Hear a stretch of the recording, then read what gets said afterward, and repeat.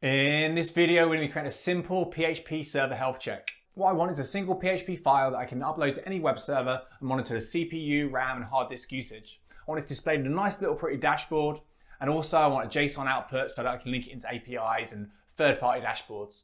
This is all going to be open sourced on GitHub, so anyone can use it. Let's get started.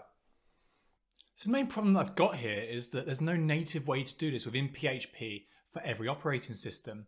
This meant that it took a little bit of trial and error, mainly error, to get this up and running. I had to try out different functions from the command line to get the information that I wanted for each operating system and then format that into the PHP file. This was a lot of fun and games, but I think we're getting there.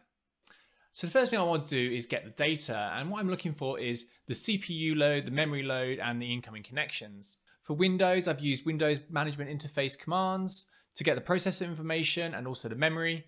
And I've used netstat to get the incoming connections.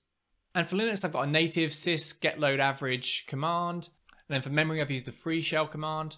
And then I've used netstat again for the connections, but a slightly different command on that. Now that I've got the data that I'm after, I want to put this into a nice little dashboard.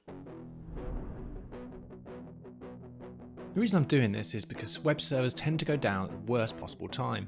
I once spent Valentine's Day stuck inside a Paris hotel room with an unhappy server and an even unhappier girlfriend.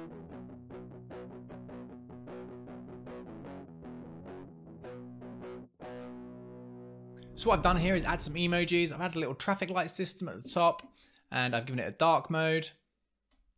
I put a link in to display JSON data as well in case someone wants to pull this into an external API.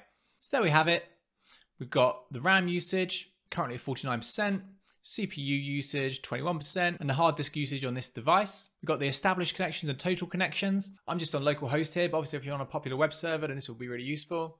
Then you've got the RAM total used and available, the hard disk, and a bit of additional information about the PHP version, the PHP load, and the load time. We can download this from the GitHub repository. It's just servercheck.php, or there's a zip file as well. We can upload it to a server just using any kind of file upload client. Now we have it running on the Linux server for my domain name. So download the file, upload it to your web server, and then use your mobile phone to browse and check on your servers whenever you want. Alternatively, use the JSON data to import it into any dashboard that you use on a day-to-day basis and keep an eye on your servers that way. I hope this helps someone out there avoid the pain and trouble of a server going down unexpectedly. If you're into web development alongside online business and performance marketing, then subscribe to my channel and check out some of the other videos I've done and the projects that I've carried out throughout this series. Thank you for watching.